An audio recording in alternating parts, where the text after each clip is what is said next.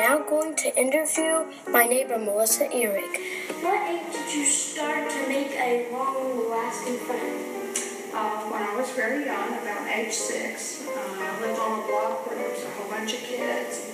We'd go to each other's house after school and play and eat dinner at each other's house. It was a lot of fun. What kind of friends do you make? What kind of friends?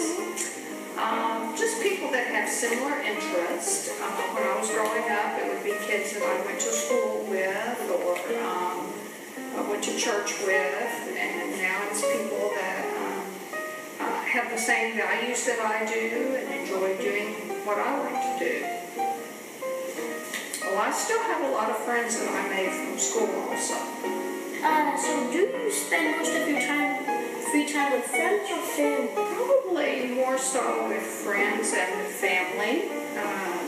My family's not very big and they don't live close to me, so the people that I see most of the time are my friends. Now I will interview my father, Stephen Haskin. What age did you start to make long-lasting friends? I would say first grade, 6 or 7, I started making some friends, and then I've not stayed in touch with any of those. My only long-lasting friends are from college, and I am still friends with today. Okay. What kind of friends did you make? Well, they were a lot like me. Either when I was a child and living out of the country, they had very similar experiences to me. So we had a lot in common with that. I think that if we were in the United States, we probably wouldn't have been friends because we were probably more different. But being in an unusual circumstance kind of made things common.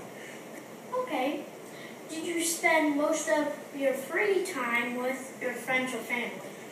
Well, I would say my parents were my only family as an only child. So I would spend more time with friends when I could.